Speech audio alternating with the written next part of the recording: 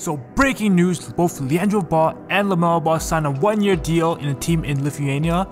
Wow, I can't even say that. Bruh. But yeah, they signed a team called Prienu I can't even say this, man. I can't say it, but here's how you spell that. Bruh. Vytautas.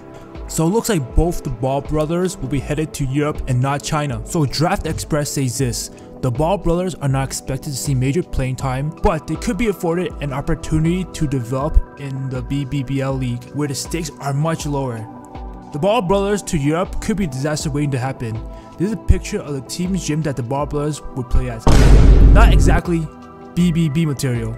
Both LaMelo and LiAngelo Ball are expected to report to the team in early January. Apparently they got multiple offers but felt this team was the right fit due to expected playing time and the length of the contract. But here's the thing, the team is reportedly based in a city of roughly only 10,000 people. It also appears that the salary for both LaMelo and LiAngelo is only $500 per month. And that's the best case scenario for them, $500 a month?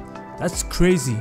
It's also noted that the team that they're signing with also has financial problems. So the way I see it, they're signing LaMelo and LiAngelo for marketing purpose only.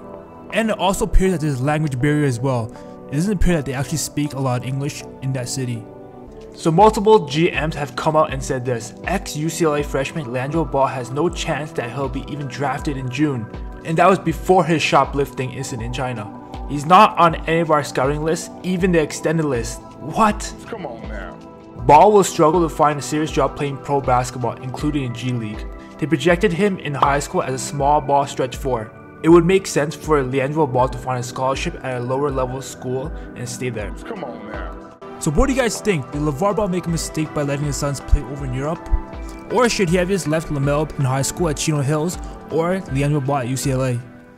Alright, thanks for watching my video, guys, and if you guys want to follow my IG, Twitter, Facebook, I'll leave a description down below, and I'm out. Peace.